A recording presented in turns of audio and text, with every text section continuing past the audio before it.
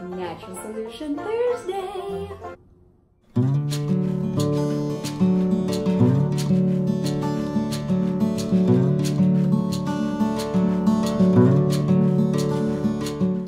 Today we're going to be talking about that pain in your chest called heartburn. See, what most people don't realize is that heartburn is actually caused by the lack of acid in your stomach. So your tummy starts building up all this acid because it doesn't have enough, which then produces heartburn. And that acid is aggravated by the foods you eat. So come on, no more ice cream, no more greasy foods.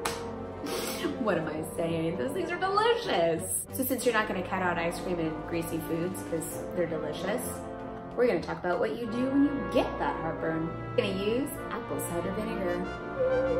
You wanna get the good stuff, all right? Just putting it out there. You wanna get one that has the mother in it. That means it has all the good bacteria in it. It's alive, it's gonna go in your system and it's gonna do its thing. We usually use Bragg's apple cider, but this one I just picked up, you know, you gotta do what you gotta do. Hopefully I don't spill this, but you're gonna take apple cider vinegar. You're going to take a teaspoon, tablespoon of apple cider vinegar. Oh yeah, I made it. You're going to take 4 ounces of water. Now, is this actually 4 ounces of water? I don't know, I just guessed. Seems like 4 ounces of water. Pour it in there and drink it.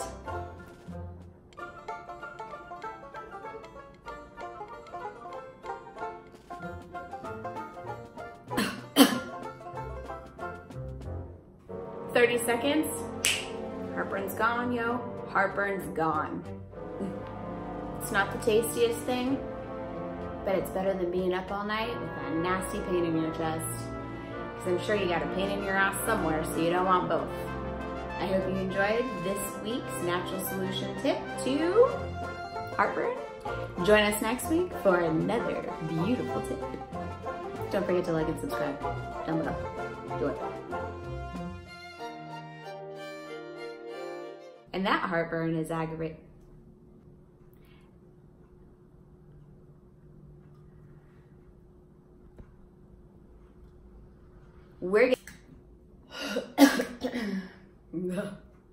Join us next week. I don't know what